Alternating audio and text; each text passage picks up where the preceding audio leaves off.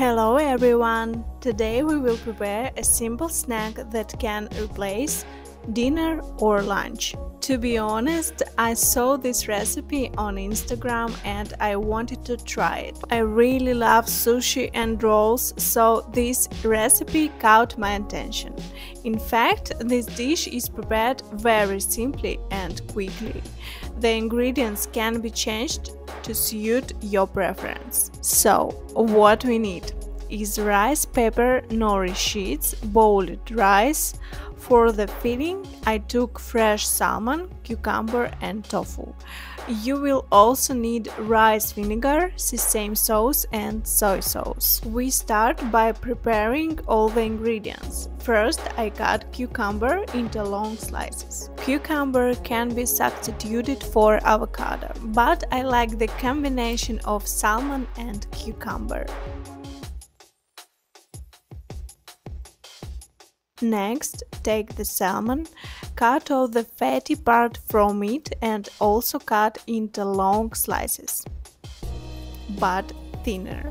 Salmon can be replaced with canned or fresh tuna, or you can use topical caviar, or you can do without fish product altogether and use only vegetables and cheese.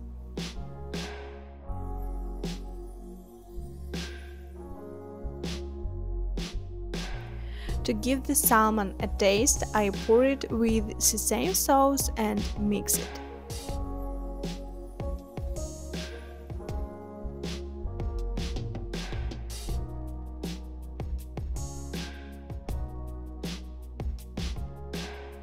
Tofu cheese is cut into long slices as I show in the video and fried in coconut oil with soy sauce added to give it flavor.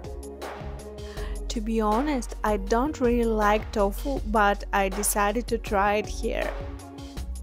We take 2 tablespoons of rice vinegar and add a little sugar there.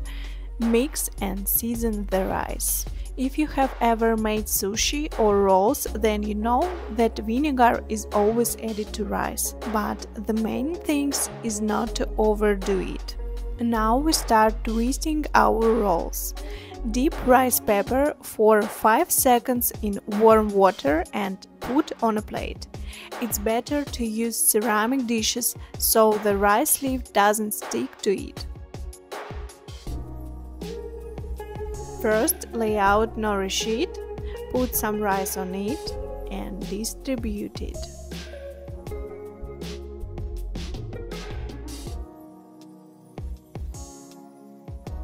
Spread the tofu, cucumber and salmon. It will be better if you put another nori sheet on top.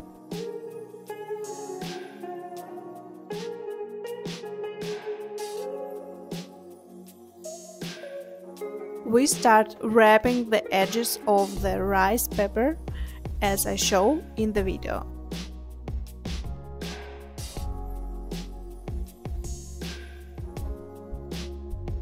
And then just twist.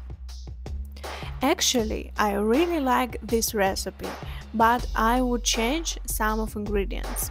For example, I would substitute cream cheese for tofu.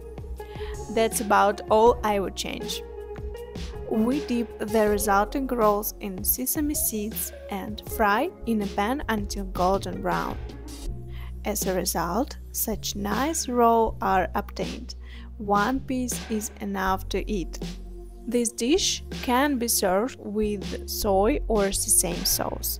In combination with them, the rolls are even more delicious. I prefer the version with sesame sauce. Thank you for watching this video. I will be very grateful if you like this video and subscribe to me.